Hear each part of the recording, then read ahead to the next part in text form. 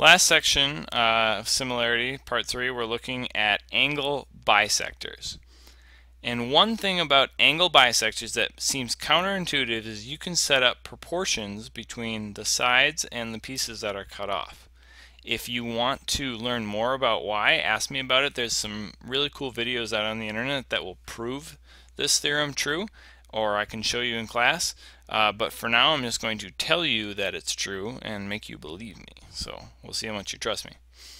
What the angle bisector theorem tells you is that you can have this side over this piece cut off here, and that's going to be proportional to this over this piece that's cut off. So in this problem, what we're saying is that question mark over 9, so this over this, is proportional to or equal to the fraction of 8 over 6. And that's always going to be true when we have an angle bisector. An angle bisector, again, means that this angle and this angle are the same. This angle, this larger one, is being bisected or cut in half. So we have two equal pieces. To solve it, we always cross multiply and divide. So 9 times 8 is equal to 6 times, well, let's call that x. 6 times x. 9 times 8 is 72. And then we have 6x. Divide both sides by 6, and 72 divided by 6 is going to be 12. So x is equal to 12. So that makes this here 12. Now we expect this to be longer than the 8 based on this picture and based on the fact that 9 is a little bigger than 6, and our picture does work out nicely there, so this seems like a reasonable answer. Moving on to our next example straight across. Same basic pattern applies. This piece over this piece is equal to this piece over this piece, and we know that that's true because we have an angle being bisected. So that ratio will always apply. So again, let's call this x instead of question mark. A little harder to work with question mark. 20 over x is equal to, so outside over the bottom, is equal to 15 over 6. And when we cross multiply, 6 times 20 is equal to 15 times x. 6 times 20, 6 times 2 is 12, so 6 times 20 is 120, equals 15x. Divide both sides by 15, and 120 divided by 15 is going to come out to 8. So we think that x is going to be 8. 15 is a little longer, or 20 is a little longer than 15, and so 8 should be a little longer than 6. Checks out, seems like a reasonable answer. You'll notice that I always check my answers at the end. You should do the same whenever you're doing your problems. Always go through that check. Usually the most common mistake is that your number ends up being smaller when it should have been bigger. So that quick common sense check will actually catch the most common errors.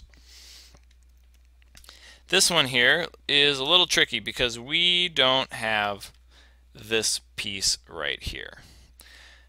There's a few ways to solve it, but I'm going to give you the simplest one.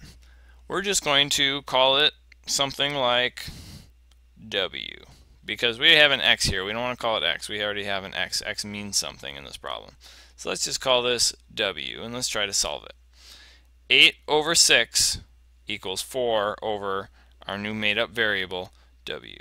So 8 over 6 equals 4 over W. And when we cross multiply, we get 8w equals 4 times 6, which is 24.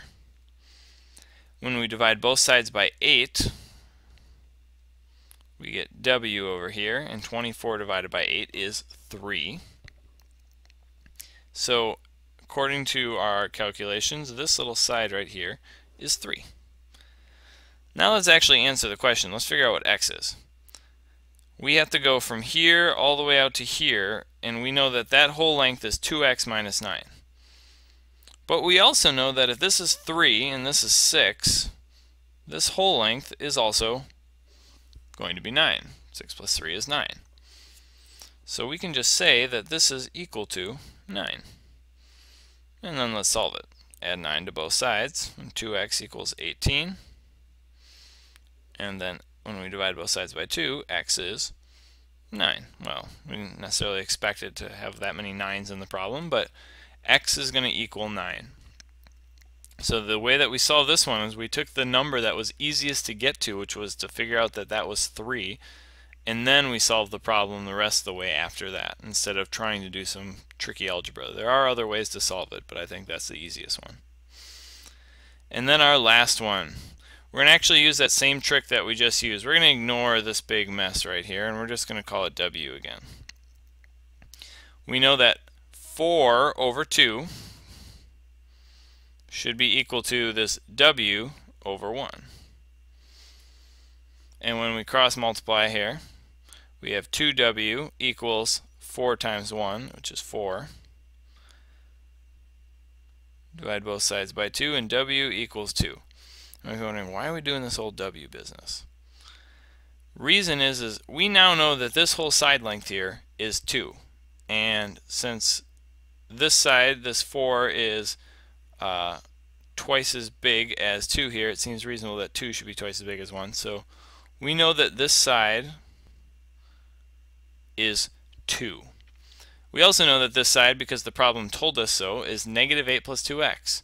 So now we can just take that negative 8 plus 2x and set it equal to what we know the answer is, which is 2. Then it's just a matter of doing a simpler algebra problem where we add 8 to both sides and get 2x equals 10.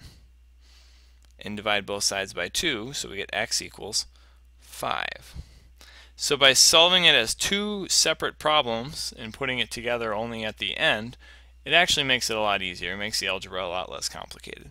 So x equals 5. And that is the end of our Unit 6 notes.